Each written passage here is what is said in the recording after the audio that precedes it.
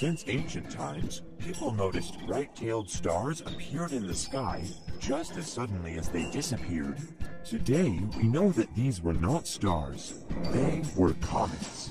A comet is a small celestial body the size of an average city, which consists of ice, rock, and frozen gases. It rushes out of the dark depths of space, remaining invisible for a long time.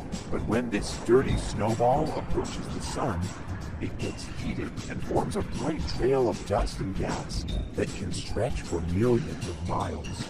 Some comets, like planets, orbit the sun over a period of a few years, but most of them need hundreds, thousands, and even millions of years.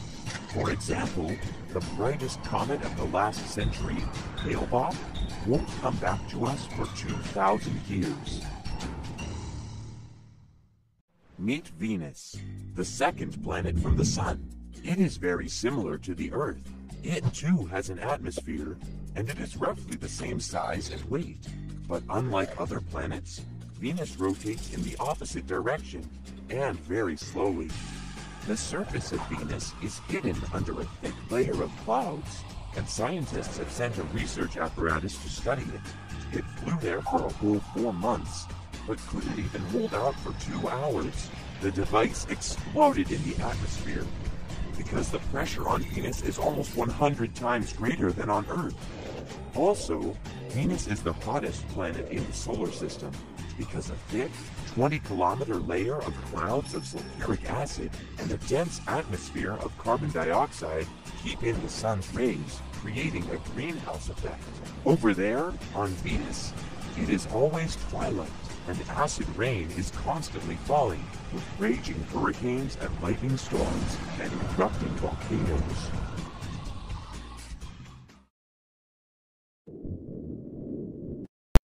In the midst of the vast number of stars and galaxies, there is a tiny blue dot. It is our home, the planet Earth. The Earth is the third planet from the Sun, and for now, the only known place that has life. The Earth rotates on its axis. That is why we see day change to night. This axis is tilted and is always pointed in one direction, towards Polaris. Because of this tilt, the Earth positions its sides toward the Sun differently in each season. When solar rays fall straight, it gets hotter and summer comes. If the rays fall at an angle, the heat is lower and winter comes. Significant areas of our planet are covered with oceans. The largest of them is the Pacific Ocean, and it is bigger than all the continents combined. The Earth is inhabited by millions of species, underwater, on the ground, and in the air, and they are all connected with each other. Our home is a fragile organism, and we should treat it very carefully. In the midst of the vast number of stars and galaxies, there is a tiny blue dot. It is our home, the planet Earth. The Earth is the third planet from the Sun, and for now, the only known place that has life. The Earth rotates on its axis. That is why we see day change to night. This axis is tilted and is always pointed in one direction, towards Polaris. Because of this tilt, the Earth positions its sides toward the Sun differently in each season. When solar rays fall straight, it gets hotter and summer comes. If the rays fall at an angle, the heat is lower and winter comes. Significant areas of our planet are covered with oceans. The largest of them is the Pacific Ocean, and it is bigger than all the continents combined. The Earth is inhabited by millions of species, underwater, on the ground, and in the air, and they are all connected with each other. Our home is a fragile organism, and we should treat it very carefully.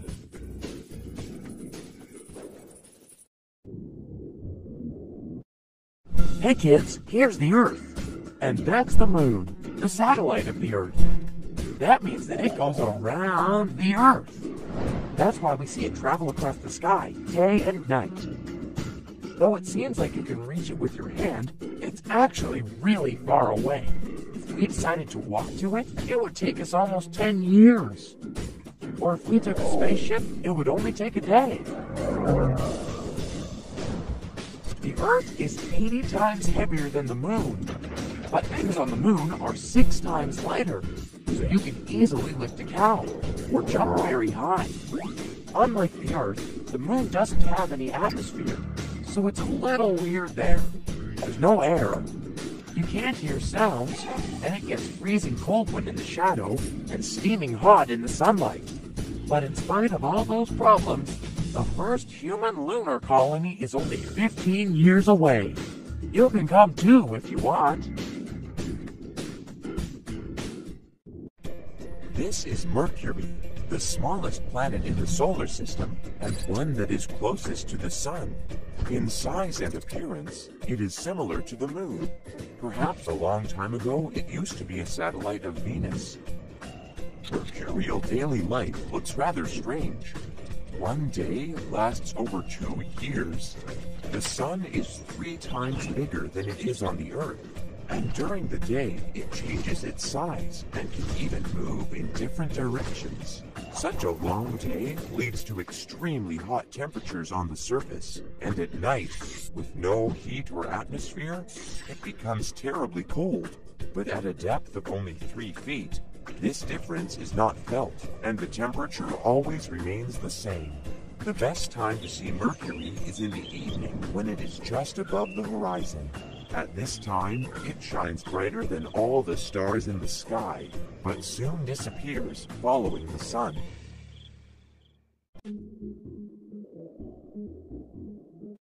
Such a wonderful warm day. That is all because of a small but very bright circle in the sky, the Sun. The Sun is a star that is very, very far away from us.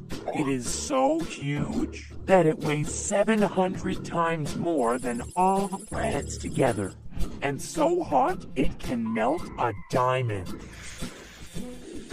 Because it's so heavy, the Sun is pulling on all of the planets and is making them rotate around it. It takes our planet 365 days to make a full circle. That's 1 year. The Sun is the main source of energy for all life on Earth, and we wouldn't be here without it.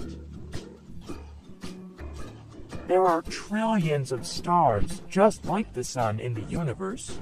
Many of them have planetary systems just like ours, and maybe on one of them, there is life.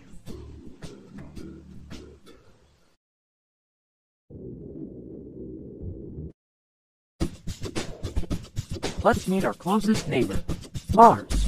A Martian year is almost twice as long as on the Earth. That means that it takes Mars twice the time it takes the Earth to go around the Sun.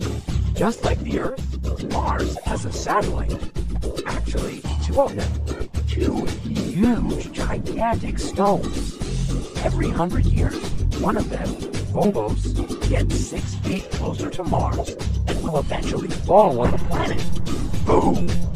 The surface of Mars is covered with reddish dust. That's why it's called the Red Planet. It has volcanoes. The biggest one is called Olympus, and is 3 times bigger than our Mount Everest. It is the biggest volcano in the entire solar system. To learn more about Mars, people have sent rovers. These rovers take all kinds of samples and pictures of the planet. Perhaps someday, this distant red dot in the sky will become our new home.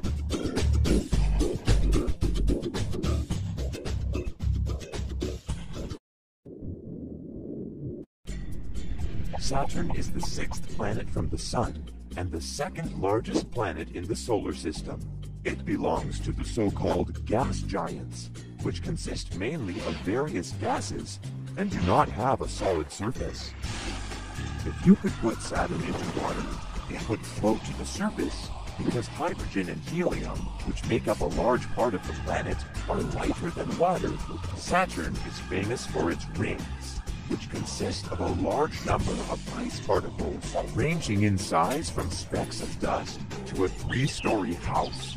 To ride along one of the rings in a car, we would need a long journey over a year. At the same time, The rings are so thin that if we were on the equator of Saturn, we would not even notice them. Saturn, also known as Lord of the Rings, is the farthest planet that can be seen with the naked eye. For a long time, people thought there were only 6 planets, because they are easy to see in the night sky. Uranus, the 7th planet from the Sun, was discovered much later with a telescope, and named after the Greek god of the sky, Zeus's grandfather. Unlike other planets, Uranus rotates on its side. Presumably, it got this tilt from a collision with a large body, the size of Earth. Like Saturn, it has rings, but they are dark and do not reflect light. Together with its brother Neptune, Uranus forms a group of so-called ice giants. Because of their distance from the Sun, light and heat that come to the surface are so scarce that even during the day there is twilight, and it is terribly cold. Bright in the sky shines Jupiter. It doesn't emit light of its own. Just like the moon, it only reflects the sunlight.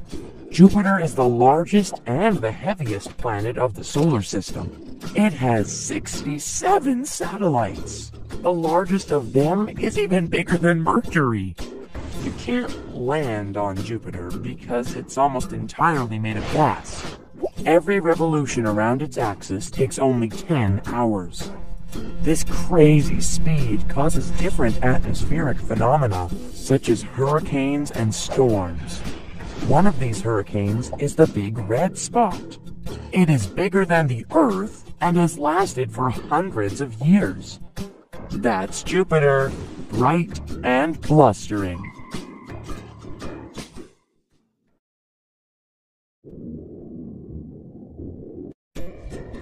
For a long time, people thought there were only 6 planets, because they are easy to see in the night sky. Uranus, the 7th planet from the Sun, was discovered much later with a telescope, and named after the Greek god of the sky, Zeus's grandfather.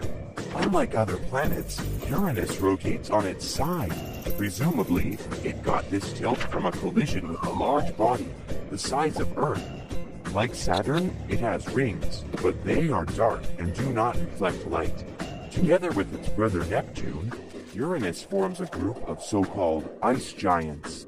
Because of their distance from the Sun, light and heat that come to the surface are so scarce that even during the day there is twilight, and it is terribly cold.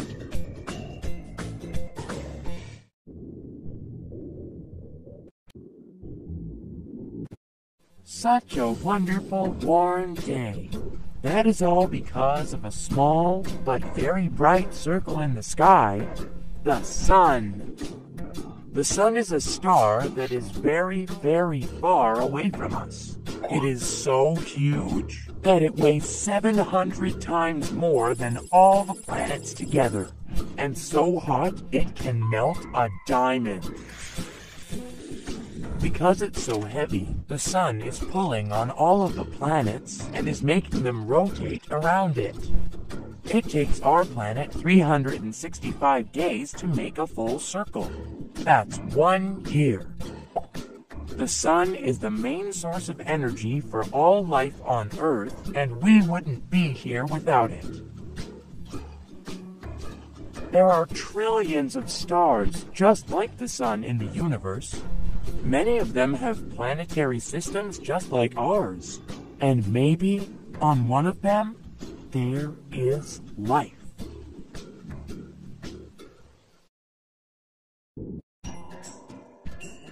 After the discovery of Uranus, it took 60 years and a small area of its orbit to notice that there was an unknown object affecting its trajectory.